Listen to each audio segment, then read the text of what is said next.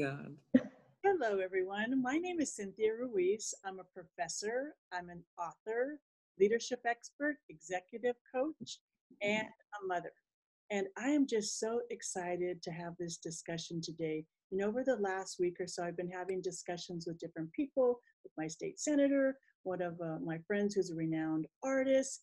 And today I invited some amazing, powerful women healers to have a conversation about radiating your light.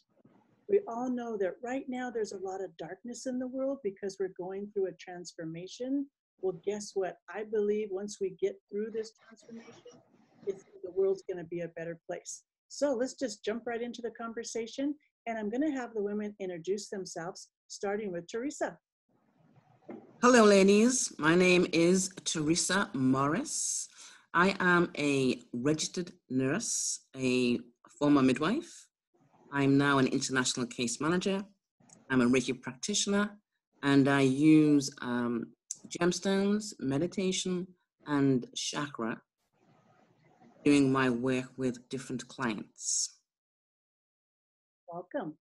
Thank you. Jennie. Hi, I'm Jennie Estrada, also known as Sister Weeping Willow. I retired early from corporate America to retool myself. I am a Reiki master, and that is my healing modality.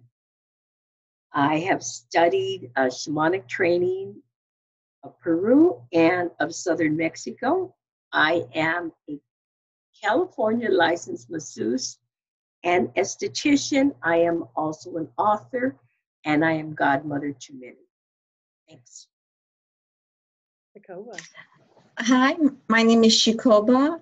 I am an intuitive hands-on healer, Kundalini yoga instructor, soul memory discovery facilitator, NLP practitioner, shaman, and mother to two beautiful puppies.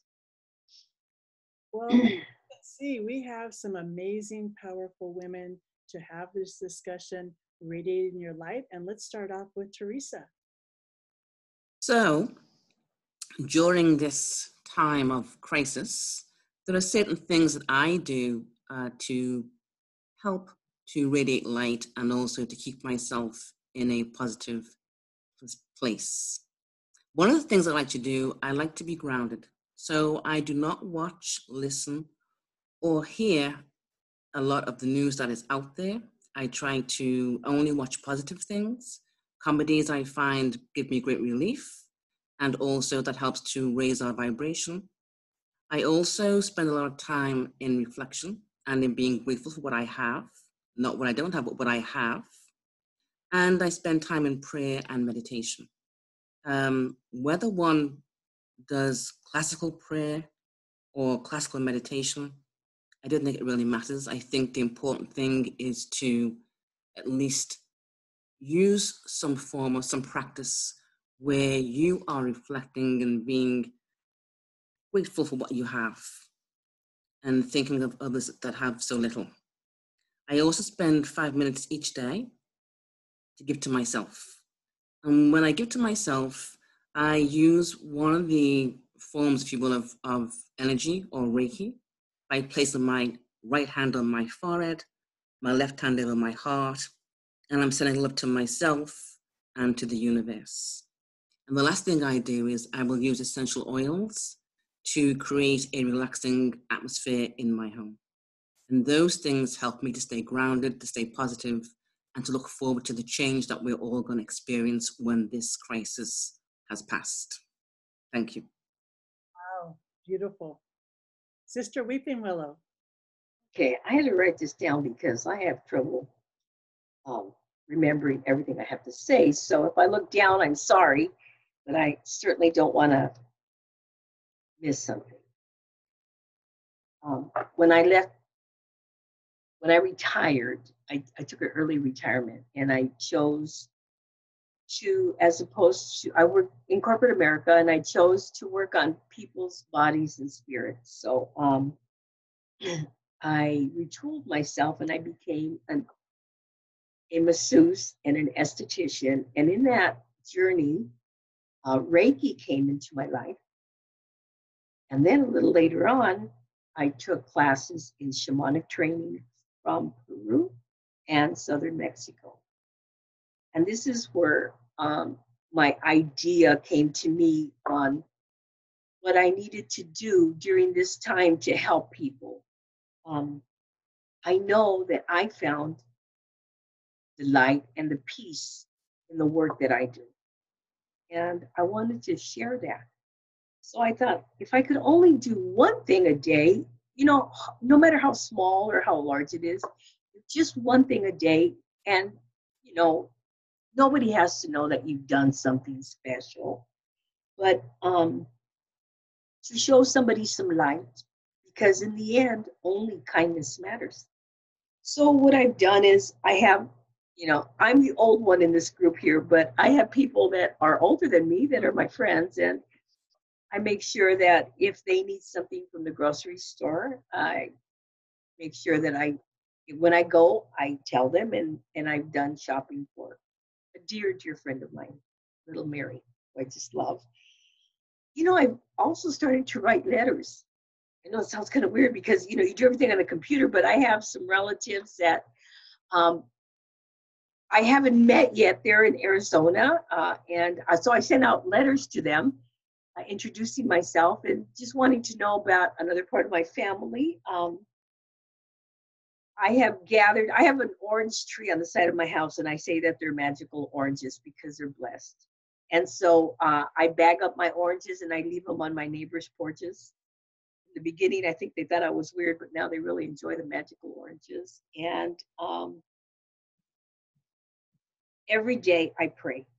Every day I go outside, and whether it's raining or not, it doesn't matter because I have a porch and I sit outside and I face the San Gabriel Mountains. And my sister Lorraine, my shamanic sister Lorraine, told me that is where our power comes from, the San Gabriel Mountains. So I pray to the mountains, and I pray in each direction, and I do that every day. So that way I don't miss anybody. And the prayer ceremony to me it truly grounds me. But when the first moment that I wake up, I open my eyes, say, thank you, Creator. Let's just see what we can do today. And I pray that He helps me. And whatever it is that He asks for me to do, I'll try. Before I say goodbye, I would like to say thank you to all those doctors and nurses who are out there, to all those that are taking care of us, to my niece Lauren, who's a doctor at Children's Hospital. I bless them all, and may they go home safely to their families, and God bless them. Oh. Beautiful. Shikoba. Hi, thank you, Cynthia, Teresa, Jennie, that was beautiful. Yes, we are in crazy times right now. And just like the two beautiful ladies you heard from, I also try to limit the intake of news. I have the remote right here by my side.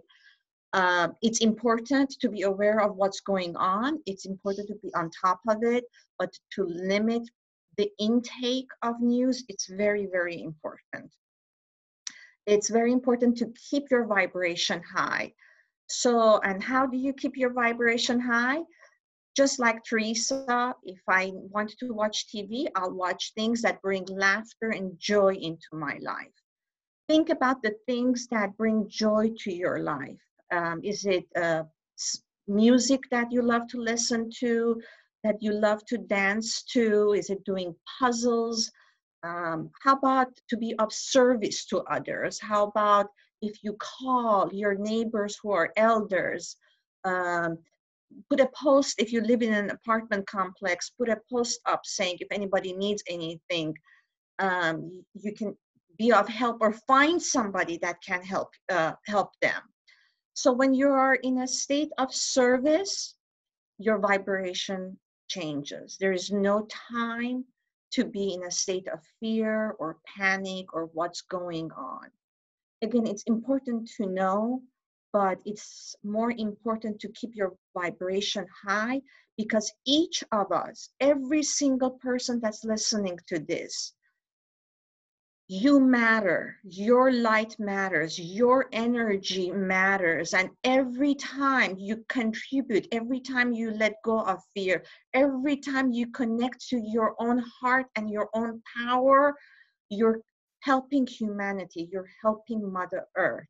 So I beg of you, I challenge you, meditation is wonderful, prayers is wonderful, and to be of service in a state of gratitude is amazing. Wow, beautiful. Thank you, It's Shikoba. interesting because as I was listening to these amazing women, I have a similar spiritual practice to keep me grounded during this chaotic time. You know, I do limit my content. You know, I start off every day with my gratitude list. I pray and I meditate. But I think for me, what the lessons walking away from this experience is, number one, that we are one world. I think we've seen through this virus that it knows no boundaries. It doesn't care if you're rich or you're poor, you're whatever race you are. We're at the end of the day, we're one world. And I think that as we come out of this, we are starting to already see signs of humanity. You know, big corporations that only cared about the dollar are now donating hundreds of millions of dollars to food banks. We're seeing the good side of people. And like I said, initially it was a little bit of a shock to people and we had to go through a grieving process, but now I'm starting to see the good. So I'm so excited about that. For me personally, I'm also using this time to what I call cocoon, meaning really just kind of drill down and self-reflection. I think Teresa mentioned that, because once we come to the other end of this transformation, I want to become a butterfly. I don't want to be the same person that I started as. Not that I was a bad person, but our life journeys are always evolving. And if I could be a better person, I'm making sure that I'm exercising every day, I'm eating healthy. And what I recommend to people is provide structure in your life through a schedule. Because the outside is so chaotic, you have 100% control over your time, your family's time, and what you do. So provide that structure so you can feel some kind of sense of normality. So the lens that I look at the whole situation through is my Native American lens. I'm Cherokee. My Cherokee name is Lion Mother. And with the Cherokees, we were always taught to look at situations taking into consideration 7 generations before us, which are our ancestors, and 7 generations in the future. So what that means to me is my ancestors taught me about living in balance, living in harmony and balance, living in harmony and balance with the people around me, with Mother Earth, you know, having that balance and taking into consideration future generations. We have an opportunity here during this crisis, 10, 20, 30 years.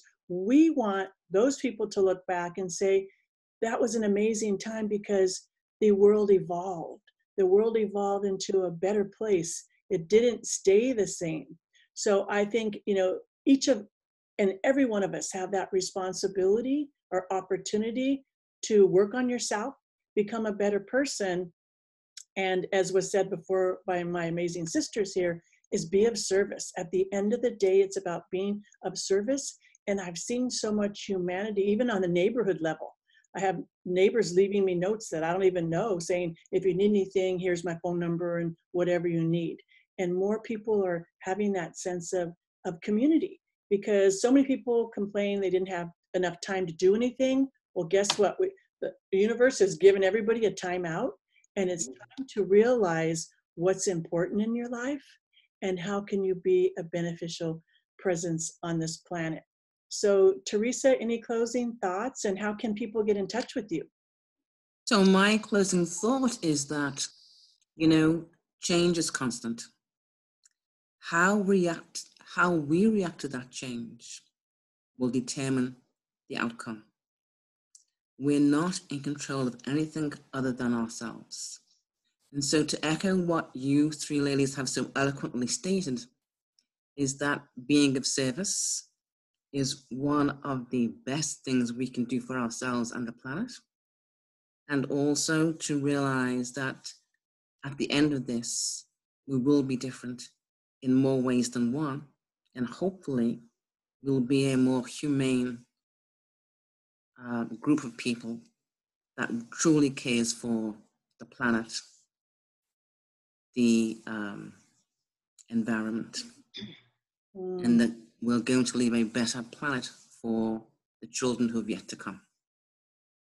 To get in touch with me and to learn about anything else that I do teach, my website is teresamorris.com, and I'm also on Instagram under Chakra Life Energy, and you can find me on Facebook just under Teresa I. Morris. Thank you very much, ladies. This has been really, really enjoyable today.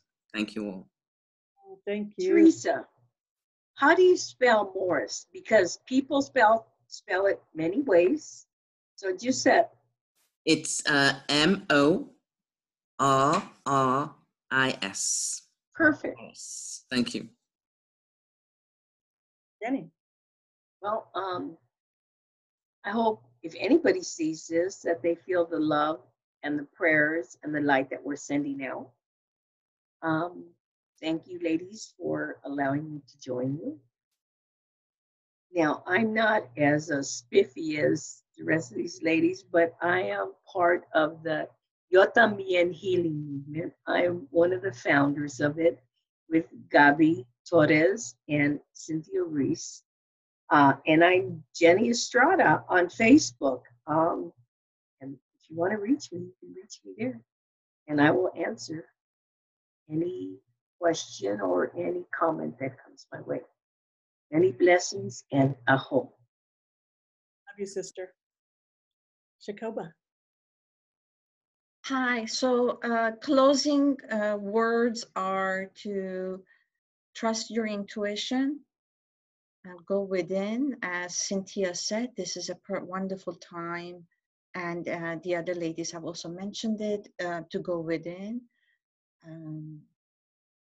And how you can get a hold of me is, my website is quietmind.us.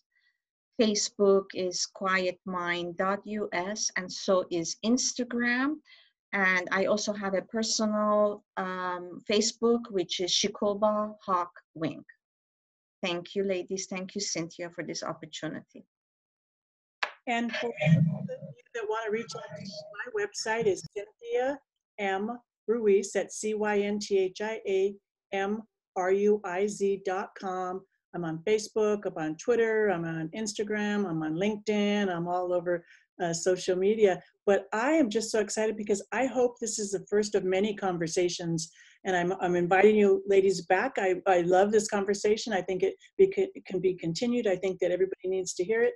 And I also want to echo what Jennie was saying. Not only do I want to send love and light to the first responders, the healthcare professionals, but also the farm workers that are out in the fields, picking the food, the grocery workers, the people, all these delivery drivers. So anybody that's an essential worker out there, I just want to send you love and light and say thank you so much. Ladies, it's been fun. It's been an amazing time. Until next time, thank you. Thank you.